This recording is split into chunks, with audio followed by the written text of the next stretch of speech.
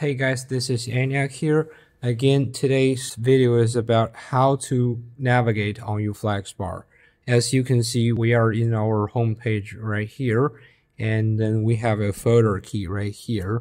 When I press on the folder key, which contain more folders in the folder, and then you can even put folders in folders in folders, on and on and on, up to 13 layers of folders. And then you have touchpad on the left side and the right side of the Flexbar on the non-display area.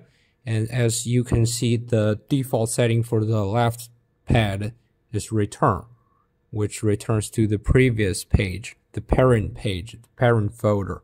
And the right side is home. As you can see, we are on our home page again.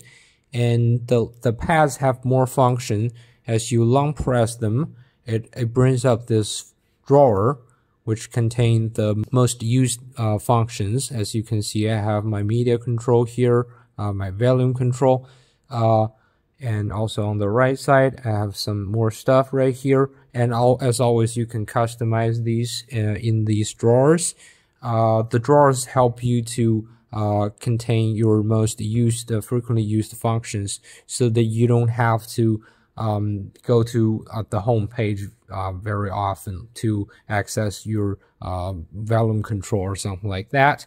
And the length of these are actually customizable too, and the folder length is also unlimited, basically. Like, you can have so many keys per page, and that looks really nice. And it's actually very smooth to glide on. Yeah, that's about it.